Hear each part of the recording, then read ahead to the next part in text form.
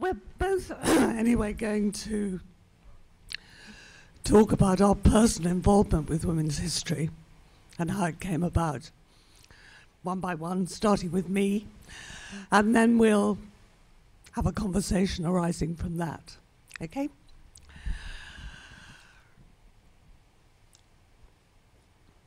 I was an undergraduate in Oxford from 1961 to 64, one of that tiny percentage that Sally mentioned. Where as far as I remember, there was no women's history at all. I'm sure Eileen Power was mentioned by our medieval tutor, who was an eminent woman, medievalist, but not singled out particularly for her feminism. But otherwise, in those pre-women's liberation movement days, nothing else. And I guess Selina can tell us later whether Oxford has changed in the intervening 50 years. After 3 years, I went to LSE,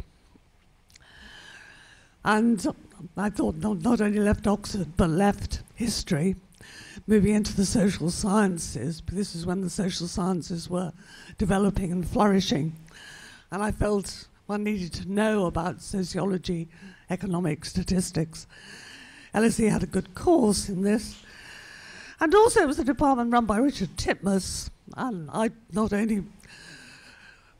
went to Oxford as a medievalist and came out of it mainly interested in contemporary issues. I went as a working class conservative and came out a middle class socialist. One thing for which I'm certainly grateful to Oxford. And with a particular interest in social policy and what to do about problems of poverty. And the great guru in that field in those days was Richard Titmuss at LSE. And it was his department that ran this course. I went along to learn about the social sciences, expecting really to move into working on research on social problems. But then Richard Titmuss and his colleague Brian Abel-Smith, who were advisors to the Labour government on pensions policy, gently guided me as a historian into doing a PhD on the history of pensions policy, because they realised they didn't know what had happened before Beveridge, how our actually pretty terrible pension system they were trying to improve had come about. And alas, Labour never really listened to them, and it remains a terrible pension system.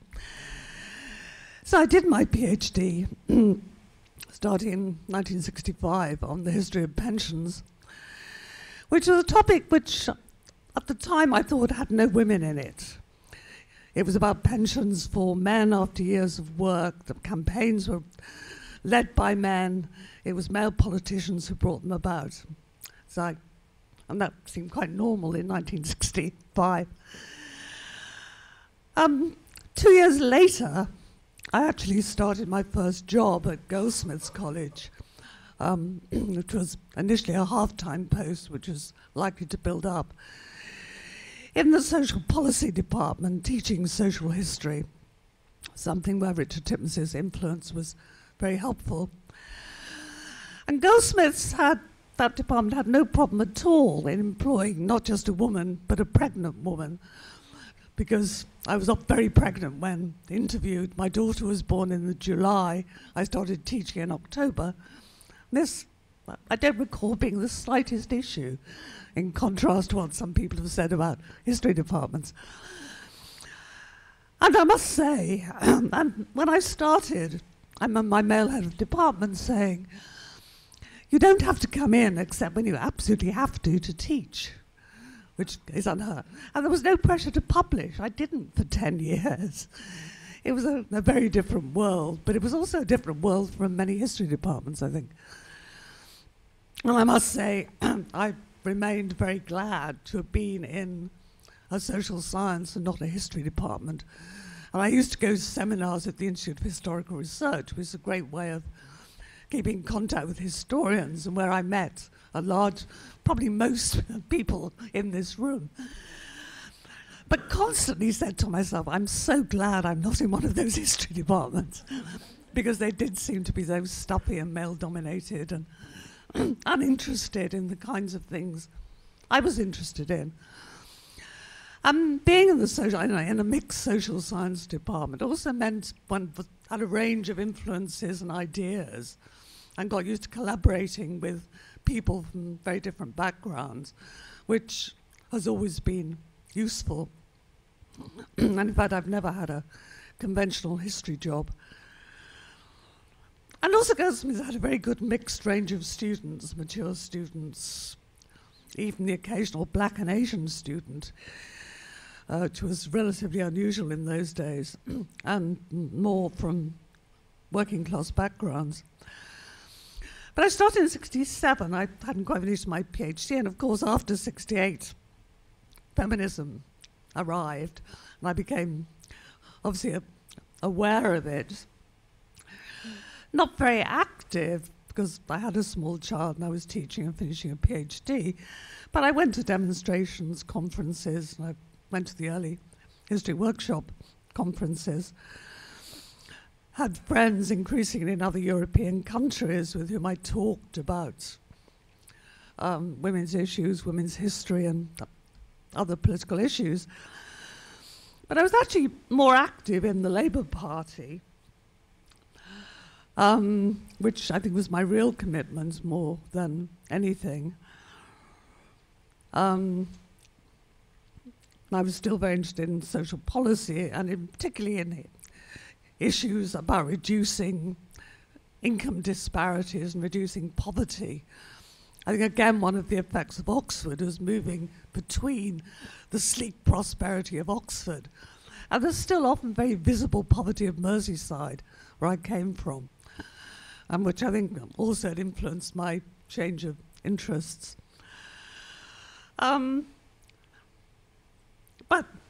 while being active in Labour Party politics, I was and remain interested in promoting and studying the role of women in politics, including in the Labour Party, and I've written some things on the history of that.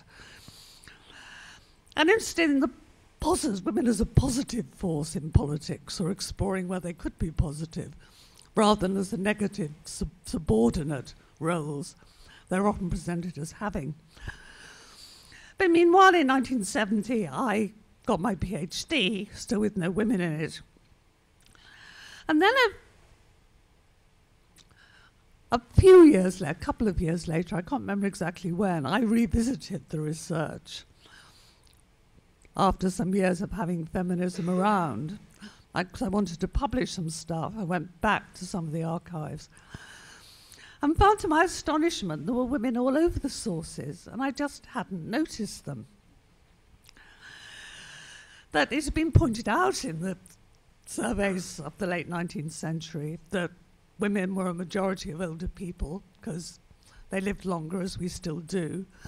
They were also more likely to be poor than men for obvious reasons. They had less opportunity to accumulate assets. And that the policymakers were very aware of that. And it was a determinant of the form that the first pensions legislation in 1908 took. That the reason that Britain had non-contributory, means-tested pensions focused on the very poor, unlike Germany, which had insurance-based pensions for which contributions were paid by skilled men, and they were the main beneficiaries, was that the British pension was about solving poverty, and most poor old people were female, and they could only be helped by a non-contributory pension. The German scheme had a quite different objective, to keep skilled workmen happy, and so it took a different form. And so that, well, it transformed my view of the whole topic, and I haven't stopped banging on about it ever since. And it did get me interested in the whole issue of women and poverty. Also because at the time in social policy, feminists were talking a lot about what they called the feminization of poverty, because they discovered lots of poor women in the present. But I disliked this feminization notion because it seemed to suggest it was something new. And everything I read suggested to me it had long been true and probably always was true. And that's what led on to the article I published in History Workshop in 1978 about the relative poverty of women and how the poor lord treated them. And I've had an enduring interest in various aspects of women and poverty and how to stop it, including in the recent book co-edited, co-written with Tanya Evans on unmarried mothers. Now, the great advantage of the Goldsmiths job was I was completely free to teach what I wanted. I ran my own course. I was the only historian. And so long as the students were happy, nobody really cared. So I could integrate women's history as much as I liked, which initially wasn't too easy because there wasn't so much to read, but it did get easier through the late 70s and into the 80s. So it carried on until I left Goldsmiths to go to Sussex as Professor of Contemporary History in 1993. And after I accepted the appointment, the first thing the Vice-Chancellor said to me was, "You know, you've increased the number of women professors at Sussex by 50%. It had gone up from 2 to 3 in radical Sussex." This was a new Vice-Chancellor who was rather shocked by what he found, and he did go on to appoint a number of women, I'm glad to say. I also counted how many women had history chairs in 1993 in the country, and there were 8. I can't remember who now, but I could only locate. It changed quite rapidly later in the 90s, but that was the situation in the early 90s. But now I'm going to hand over to Selina, because that's where I met her, in our first cohort of MA students. Thanks, Pat. So my introduction to women's history came at a very early age because I'm the daughter of Ruskin graduates, and they were at Ruskin in the late 1960s and made that upward mobility journey that a very, very tiny proportion of people were able to do through going to Ruskin. They then left, and my dad wanted to do a degree at Lancaster University, and he couldn't because he'd failed his 11 plus, and his local education authority refused him a grant because even though he'd been to Ruskin, they felt that because he wasn't in the 15% of past the 11 plus, he didn't deserve this grant. And so they got married, my mum and dad, so that they could then fraudulently claim for a grant from the Inner London Education Authority, which was then offering grants to married mature students who lived in the area. They didn't live in London. They had to fraudulently use a friend's address simply for him to get a degree. And this was in the age of the welfare state. So with that kind of history, you know, how could I be anything but affected by issues to do with class and to do with gender? And I grew up in a middle-class household in Newcastle upon Tyne, where, you know, we had all of these books, all of these Rago classics that we heard about yesterday. But for me, feminism was always intertwined with more general issues to do with oppression and particularly with class. Something that I wanted to mention, because it's interesting, it came out of April Galway's talk this morning, and it's often forgotten, is that one of the narratives, for very good reasons that Sally Alexander pointed us to yesterday, of the first generation, if we're thinking about this generational moment that this conference has identified, is of girls who did pass the 11 plus and went to selective grammar schools. They were a small minority, but people like Pat were among them. And it's an important part of our shared history. But there was an equally important but very underdocumented educational moment in the recent British past, which was the introduction of comprehensive education and the abolition of the 11 plus. And it's very interesting that the one person at this conference who has explicitly mentioned their secondary education is April Galway, who went to a comprehensive school, and I'm going to become number 2. Because my sort of formal introduction to women's history was at my provincial inner city, very large comprehensive, a co-educational comprehensive, where social history was very strong. And that was not unusual because these schools had to think, how are we going to interest kids? And so doing the history of your family and your street was one way of doing that. And when we were 13, we didn't do history, we did humanities lessons. So they were very interdisciplinary. I grew up with this idea that interdisciplinarity was a very good thing and was just natural. And one of the things that we were asked to do was to go and undertake an oral history interview with the oldest woman that we knew. And the teacher's top oral history tip was, don't tell her, kids, that you're interviewing her because she's the oldest woman you know. And it was just great, you know, it was just fantastic. It blew my mind. And of course, what we were doing was a history of everyday life as well, but one that was very much inflected by the idea that gender mattered and that feminism mattered. And we studied the history of feminism and the history of social change. So that was great. And then I became an undergraduate at the University of Warwick, and I chose to go there because it was strong on labour and social history. And there were certain issues that I had with the undergraduate curriculum there, but I want to be really clear that to me, those male labour and social historians, they're not the enemy. There were problems, but in a way they helped to create spaces where we as women historians have been able to operate. And I owe Warwick a great debt because there were not many universities, even in 1993, that were willing to let me in. And I had a choice. You can apply to up to 6 universities in the UK. I got 2 offers. One was Sussex, one was Warwick. So, you know, these places, they created spaces. I was only taught by men in the 3 years that I was at Warwick, and the only women's history that I did was, very interestingly, taught by the Americanists, who were completely up for the idea that you read about women every week, whatever topic you did, that you would research women, that this was absolutely mainstream. And that was not the case on the British labour and social history courses that I did. But that experience of women's history as, once again, something that one group of people at least saw as completely natural was something that really inspired me. The other thing that happened to me at Warwick was Joan Scott. And it's really interesting hearing about people's experiences and how that differs according to place and age. And for me, I came to know about Joan Scott through our 3rd year, our final year, course on historiography, and I found it a very debilitating experience, partly because it felt like experience was being taken out of history and nobody was really sure what was being put in, other than discourse, which seemed to me an intellectual game-playing exercise, and was wrapped up, certainly in the British press at that time, with a lot of talk about the end of history and the end of social movements.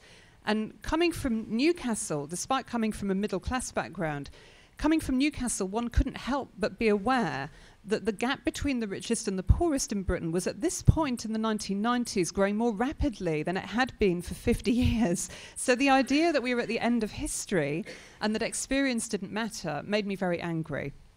And there was also, I guess, very understandably, a complete disjuncture between the theory that we were being taught, Joan Scott, and the actual practice of history as our tutors and mentors were carrying it out, because they hadn't really completely imbibed and brought into their teaching the theory that they were teaching us. And I say that not as a criticism of them, but just as something that I think is challenging for all of us, you know, that when we're dealing with new bodies of theory and we're thinking about how to communicate that to students, and they're trying to learn from our practices at the same time, you know, it can be hard really to integrate the two sometimes.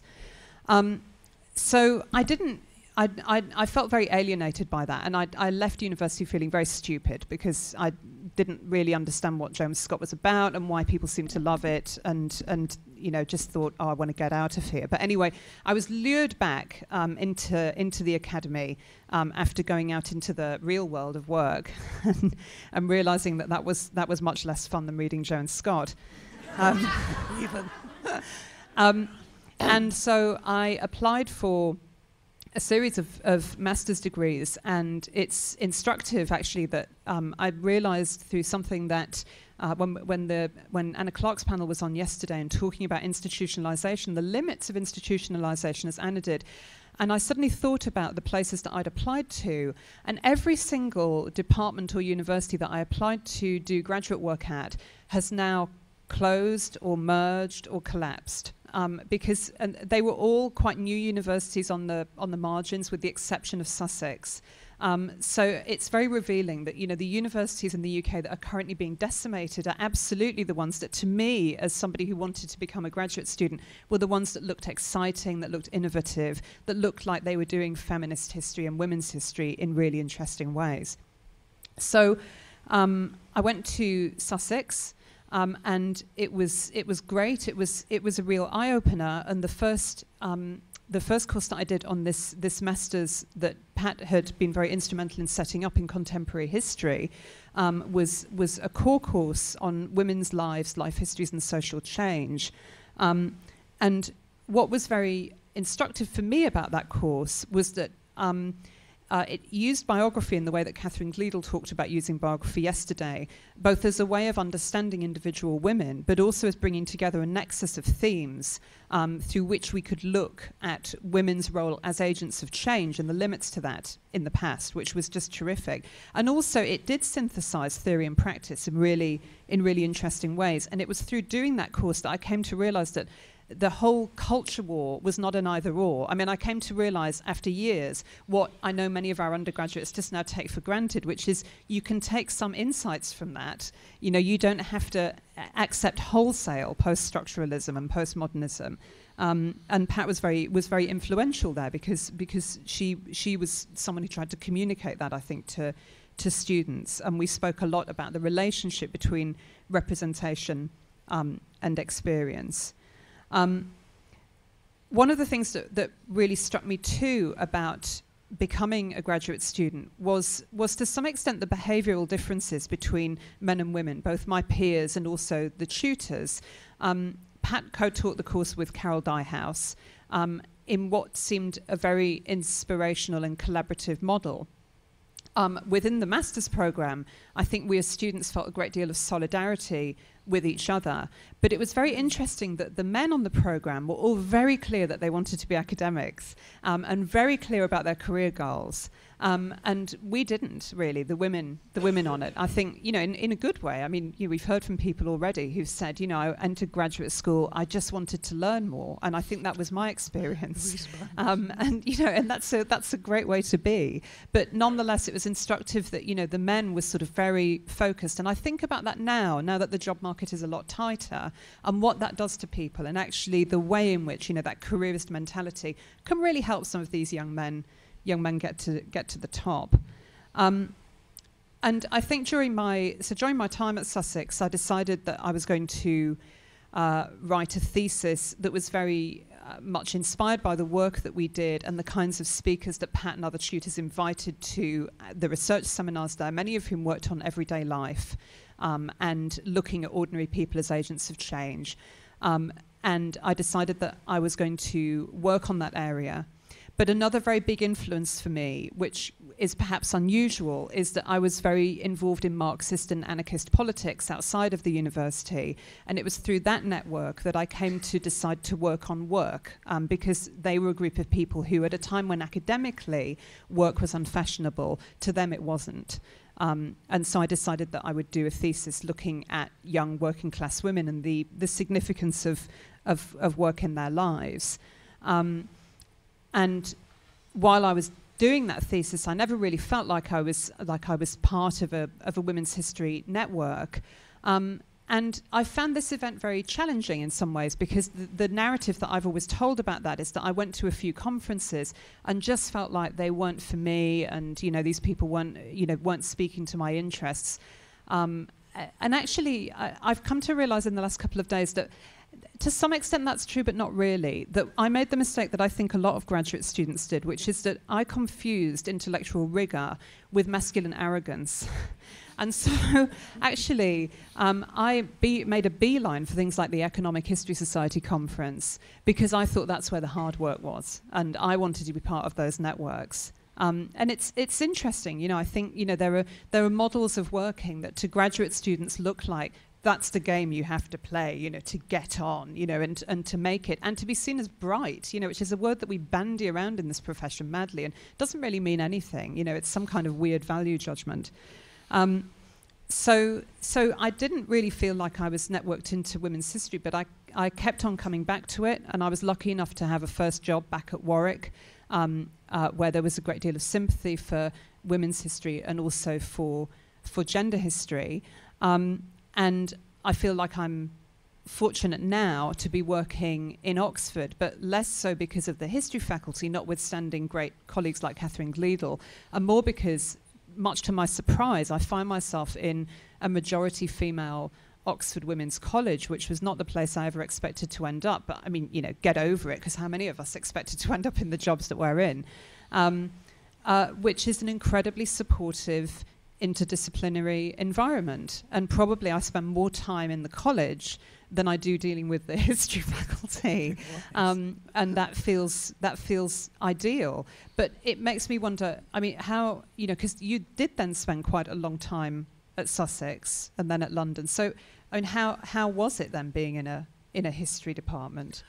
Well, of course, even at Sussex, it wasn't a history department because Sussex was still interdisciplinary then. And I was in a school of social sciences, and half of my teaching was to social scientists, often working with other tutors who were social scientists. And then I was also in and for a time chair of the history subject group, which was scattered over different schools. So it was very different from being in a conventional history department. Then I went to the Institute of Historical Research, which is not a department, and I was only teaching graduates, and it's a strange kind of place anyway. Now I'm only partially in a history department and half out of it in a cross-disciplinary institute. So I've always had close links with other disciplines and have never been tied into history and have avoided doing so, but without trying very hard, I just haven't been.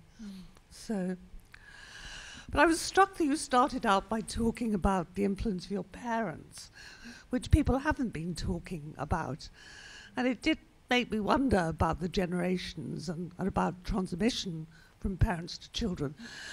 And I was having a conversation with my daughter last Sunday, not because of this conference, it arose from something else, where she started complaining about how her friends keep coming up with these feminist ideas that they think are completely new. And she says, I can remember you and your friends talking about that when I was a child, Mum. But then she disturbs her that her friends aren't aware of this, so they don't have any knowledge of past feminism. And there must be a big difference if you just grow up and take these ideas for granted, or at some other point have to learn them. Maybe it's something we could discuss later. Another issue is this one of having networks not only with other academic disciplines, but outside academic life. And we heard a lot yesterday. I mean, first of all, what struck me about Susan's account of coming to Britain in 1980 is that you did a whole lot of things with different people, almost all of them outside universities, all over the country. And then when Sally was talking, it was about the role of further education, the WEA and other organisations outside universities as the place where women's history really developed. Then this morning we heard very little about such contacts, as though women's history had somehow come into the universities. But there's the Women's History Network, for example, which is a national network which runs regional conferences and workshops and draws in people who are not professional historians. And unfortunately, the whole further education system that did so much to sustain all kinds of important adult education began to be killed off by Thatcher, like many things, and is almost completely gone. But do you have a sense of being in contact with networks outside the universities? Yeah, I think that there are some, and one of the interesting things that I've become involved with very recently is there's a website in the UK called Mumsnet, which is a very eclectic bunch of people. But when I say bunch, thousands of mothers. Although, as one of my friends said, "Oh, you don't have to have children to go on Mum's Night." I mean, that's really passé, you know. But it began as a sort of support network for a group of middle-class women who were finding parenting challenging. And has grown. And so there are all kinds of things on Mumsnet now and all kinds of directions that you can take it in. But one of the things that Mumsnet does is it runs an academy, which is its name for successive weekend schools and day workshops for the kind of women who 10, 15 years ago we would have been seeing at Sussex as mature students coming in from access courses. I mean, they absolutely kept my early teaching in women's history going. But who now, for financial reasons and because they're thinking about their kids' tuition fees, are not coming into the universities, and so are going on these weekend courses to go into discussion sessions on things like fat is a feminist issue, how to break the diet trap, through to an introduction to classics from the Oxford Classics faculty. You know, so it's very, very diverse. And they approached me and said, can you put on a 2-day course on women's history? Because although they do invite men, up to 80% of the people who attend their courses are women. And I thought that was just great. And it testifies to something that Lucy DeLapp spoke about and that other people have spoken about, which is that thirst for history is definitely still there. And that thirst for women's history is still there. Not even gender history, women's history. And also, I think, the history of feminism. I think there are definitely people who are interested in that. So I think that's there. I think the other thing which is hopeful is that one of the things that we're encouraged to do in the UK when we're applying for research grants now is to think about public impact and public significance. And really, on the whole, I think it's a very reactionary agenda, and it's about, again, putting the humanities on the defensive, because it's about engaging with business, really. But you can sometimes use it, and in the era of public spending cuts, you can use it in interesting ways. And I was really inspired a couple of weeks ago. I went to a conference down in Bristol with a group of historians who are tenured at UK institutions in European history, and we all wanted to work on women's lives in post-war Europe. But one of the things that was really interesting was that we were then able to bring into the conference archivists and librarians and some local city tour guides, all of whom are desperate to try and find ways to keep their jobs. And talk about, well, how can we put together some kind of collaborative grant application where we actually think creatively about how we as a group of feminist historians and researchers and workers can work together to come up with something that might be really exciting. And I mean, it'll make some of you who spoke yesterday laugh, because actually I went, as a historian primarily of work, I went expecting that we'd probably end up with something on identity or maybe leisure. And actually the title that we came up with, that we all agreed to, was Women, Work and Value. And everybody in the room was saying, yeah, this is what I want to work on, or this is what would work for my archive or my library or the adult ed class that I teach that we're losing funding for. And so I think that there are spaces there. But I wonder if you've seen that in your work with policymakers and the other things that you're involved with. I mean, those sorts of things you've described are going on in a number of localities. I know there's one in Kent, and I read about one in Greenwich recently, so there's quite a lot of that. And our History and Policy unit, which Lucy will be directing from April, is about connecting, informing policy makers, including civil servants, and the media about what historians are doing in accessible ways, conveying to them accessibly relevant research by historians. And they do seem to be responding. What impact it's having in policy, I have no idea. But for example, we've run a series of seminars with the Department for Education, to which Selina made an excellent contribution, on the history of things like childcare, adoption, a whole set of issues concerning the early years, and also young people sort of following on from the riots. Have young people ever rioted before? Yes. And what were the causes the kind of thing that's happening now. They're unemployed, they're being neglected, their services are being cut. And what was done to help them restore the services and get them jobs and education. And the civil servants are extremely responsive. About 80 will turn up and they ask interesting questions, but I doubt our present ministers are listening.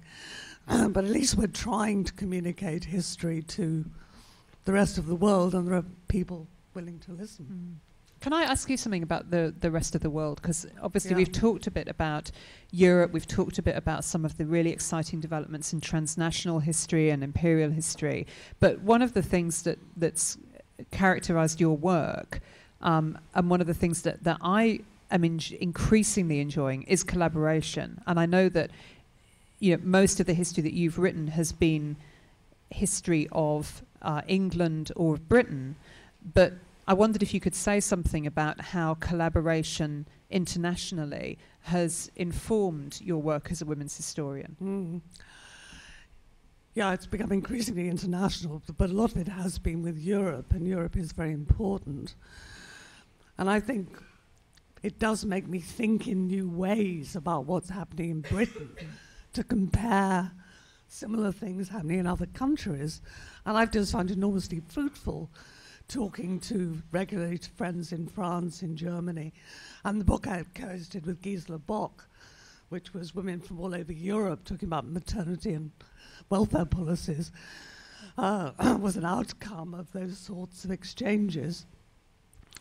There's been a lot with people in Scandinavia, particularly because of the welfare issues that I work on. And in some ways it's become easier over the time period, partly because we joined the European Union, and I profoundly hope we stay in it, which, among other things, is a source of funding, and they've been funding networks of conferences and researchers precisely to bring together people from the ever-growing European Union, or certainly the European Union that's much bigger than it was, and that's been very fruitful. The other really important development since I began all of this is the European Social Science History Conference. And I can't remember when that started, in the late 70s, 80s maybe, but it goes every 2 years. And it's the one place where lots of Europeans get together with Americans and Australians and others. And they have a strand which is always devoted to, I don't know whether they call it gender history or women's history. There's also a demography strand and various welfare strands, and I'm always got competing allegiances. But that's been another excellent way of getting people together from across Europe and then drawing in other countries. So I think it's become easier to make these contacts, but they're certainly there, and they're important. Yeah, I think I'd agree with that, and it does feel a lot easier now to collaborate within Europe, and I think that there is a space, isn't there, for women's history where one writes the history of one country, but with that awareness that your work and the work of Jose Harris as well has been really influential in highlighting new dimensions by illuminating these comparisons in terms of the situation in Germany and France and other European countries. And I think at a more prosaic level, as somebody who's spent more of her career in history departments, male-dominated history departments, something that I found about collaboration, I was interested in this debate this morning about can men write women's history. I guess I feel like there's space for both. There's space for collaboration and for men to be part of this project. But actually, I do like working in women-only spaces, and I like working with women as collaborators. And maybe that is partly about having been in male-dominated history departments. But I do go out of my way now to look for opportunities to collaborate with other women, with other feminist historians. I like those kinds of spaces, and I think that we can gain something from keeping them. We don't have to say it's either or. We can have both to some extent. I think the collaboration and comparisons we need more of are actually across the countries of the United Kingdom. April mentioned this morning her thesis was on England, and so is our book on unmarried mothers, because Scotland and Ireland are very different places when it comes to family law, culture. And I mean, Esther Breitenbach and I ran a series of seminars funded by the SRC on the different politics of the four countries, which came about when such large numbers of women were elected to the devolved parliaments in Wales and Scotland, compared with a much smaller number in England. And we wanted to know why, and we published the essays, and that was very interesting. But I would like to do much more of that sort of comparison. Yeah. Should we open it up? Yeah, we've got sort of 5, 6, 7 minutes if people want to make contributions or ask questions. Indeed for that. It was really fascinating to hear both of your intellectual biographies. I've just got sort of 2 questions, really. And one of them is about women's studies. I mean, you've both emphasized the importance of feminist theory to you and collaboration with women, but neither of you mentioned women's studies. And I was just curious to know if it was the case that it just wasn't part of either of your trajectories, kind of why you think that was. So there's the women's studies question. I mean, it comes from, as I said yesterday, it was a terribly important part of my own intellectual formation. And the other really is about, I mean, you're both historians of class. I mean, class is obviously terribly important as a category of analysis for both of you because of your interests in poverty and in work and so on. And I'm just interested to know whether there are a sort of ever kind of tensions of kind of reading gender through class, or just interesting issues about it, and where ethnicity fits in. Oh, I mean, I haven't been directly part of any women's studies institute, and there was one at Sussex where I did make some contributions to, but I don't know, I just never, I just had other things to do. I'm not hostile to the idea. It just didn't happen. And I've never found any conflict between gender and classes. I mean, I don't find it hard to cope with the fact that people have multiple identities. And certainly working on women in the Labour Party who are very conscious of being women and being working class made me very aware that they could cope with those 2 identities and believe they were serving both causes. And similarly, with somebody who happens to be black, working class and female, there's another set of problems and issues and realities they have to deal with. But I think everybody lives with multiple identities and of region, of religion, of all the things that help to form our lives. And it's made life more complicated, but I think history much more interesting when you don't have just simple divisions. I think for me, I certainly, some of the programs that I mentioned as having been closed down that I'd applied to as a graduate student were in women's studies. And what attracted me to Sussex was that you could study the masters in contemporary history, but you could take courses in women's studies, you could take papers in women's studies. And that attracted me because I did feel that primarily I was a historian. And that there was something about that methodology of being a historian that was quite important to me, and that was a way that felt appropriate to make sense of the world I was in. And so I didn't feel that I necessarily wanted to go into women's studies. And then at a certain level, I think it became an issue for a lot of people because, and this relates to something that you talked about with the difficulties of institutionalization yesterday, Penny, that of course in an era where it became more and more difficult to get graduate funding, so many of those women's studies programs were absolutely squeezed because it was easier to get funding for respectable disciplines like history. And I can't remember now whether that was part of my thinking, but it could well have been. It could well have been. And in terms of the issue of gender and class and ethnicity, I always say to my students, to me, that's the biggest tension in my work. And I think it's a productive tension. I think it's a question that we have to continually ask, is how do we go from understanding these as multiple identities to thinking about how they then affect social and political change. And that's a big question for a lot of us, right? Like, what's the relationship between identity and experience? And how do we join those two? And I think it's something that many of us grapple with productively. But I certainly don't think that I'd give primacy to class or primacy to gender, but I would say that I felt like my work was informed by my anger that after Joan Scott, but also coming out of a particular brand of feminism, as I read it through some of those memoirs of the 1970s, that British feminism had become largely about middle-class women or about discourse, and I do worry about that. You know, I think that we still are fighting really to put working class women's experience in there, and not simply to talk about them as in terms of representation. But yeah, I mean, there's definitely, I think, a tension there in terms of how we theorize that. But I think, you know, that's great. That's part of the discussion that we have to have as historians.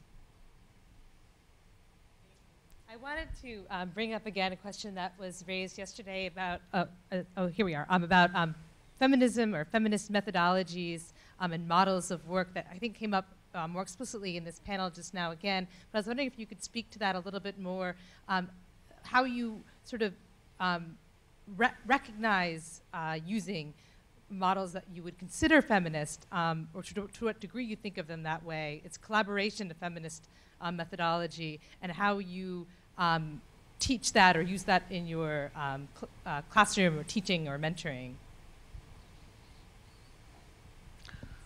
Do you have an answer? 'Cause I'm not conscious of employing a particularly feminist methodology.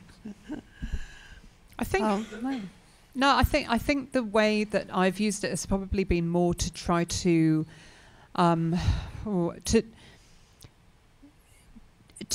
use a feminist methodology of looking at everyday life. And I mean, I say feminist methodology with no capitalization, because this is just what I took from feminist historians who taught me, to see everyday life as a sphere where one might talk about collective action as well as personal identity.